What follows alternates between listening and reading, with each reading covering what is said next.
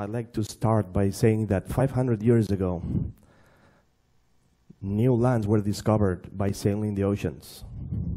Today, we're just about to discover new worlds by sailing the cosmic ocean.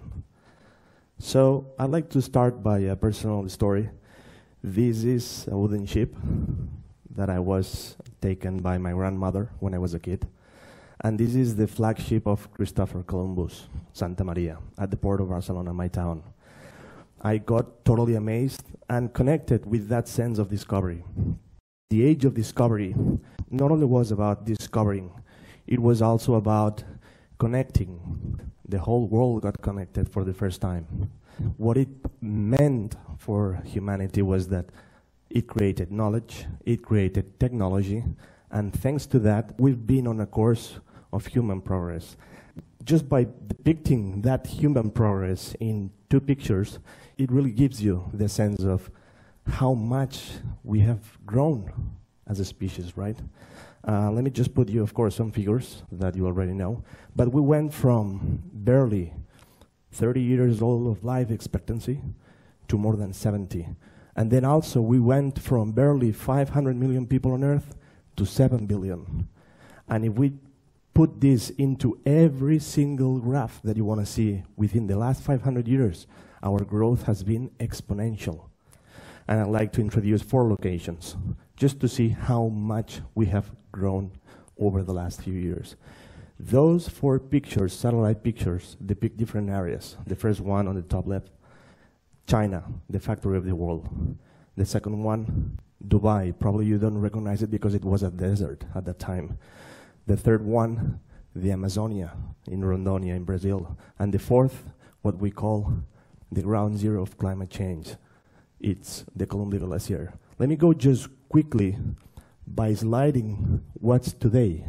Just to see, for example, that area in China, how has been urbanized so amazingly. And how, for example, from scratch, we have built cities. And we've also given all these resources from Earth. Basically, at the end, getting this kind of challenge, which is climate change, and we are now immersed. As humanity, or as I see it, this is not to be like saying, hey, doomsday, the Earth is going to be die tomorrow, right? I mean, that's the kind of news we receive every day, yes? But let's just open the scope of that vision. As I see it, I think Earth is pregnant of humanity. That's the stage where we are right now. And probably we are at the 9th month, and we've seen the first steps. The moon landing and the International Space Stations represents those first steps for the next human species. Here, I'm depicting the fact that that amazement of seeing people beyond our Earth changed our mind in many ways. The first is by seeing the universe. We haven't seen the universe before like that. So this picture that you see here is taken by the Hubble telescope. It depicts 10,000 galaxies. Okay, 20 million of these slides represent right now what we can observe. And this is our limitation so far, because as technology goes, we're seeing farther and farther. What I'm trying to put here is the fact that we've seen and we have confirmed for the first time new planets, new worlds far beyond our solar system. We have discovered right now 2,000. Well, that's not much. That's what? Nothing.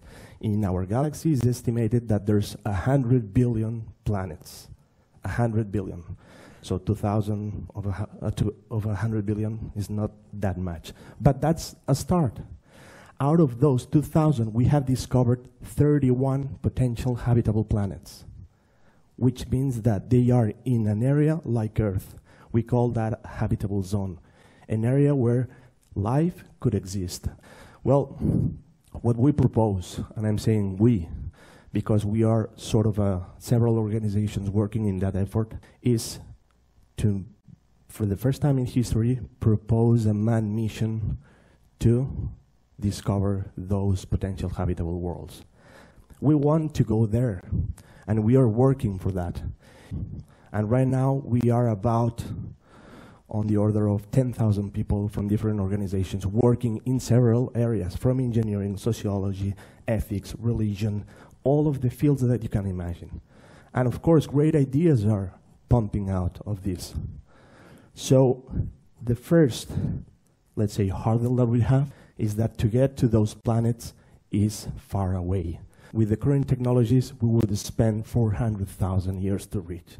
Right now, we have worked out 4 ways to reach there. The first one is, of course, human hibernations. Let's get frozen, and when we see that there is a potential habitable planet, let's wake up and see if we can detect that life could be easier. The second one is a world ship. Basically, make a world inside of an asteroid and let it go, like a bottle in the sea or in the ocean.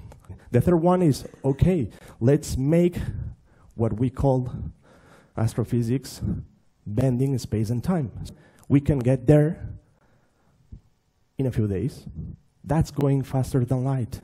Yet, it's not in the realm of possibilities. But still, we're studying also this technology. And the fourth one, which is the most probable, is sailing, using the solar winds to impulse our sails, as Columbus and other discoverers did 500 years ago, to propel our starship to get to those habitable planets. The other problem that we have, which is economic. To build the International Space Stations, we had to spend $100 billion. Well, to be doing our mission, we would spend 10 times more. Okay? Just to be quickly giving you the project, this is the framework that we are working on. Basically, these are the technologies and the industries that we would be working on. And by doing this kind of effort, we would be able to transform the world. And I'd like to finish my presentation by proposing you the next 3 destinations for your travel vacation. Go to these 3 exoplanets, because in one you will feel amazing gravity because it's a super Earth. The second one has a double sun where you're going to be enjoying a double shadow. And the third one, there's no sun, is a rogue planet that you will be all the night having fun in your nightlife. Thank you very much.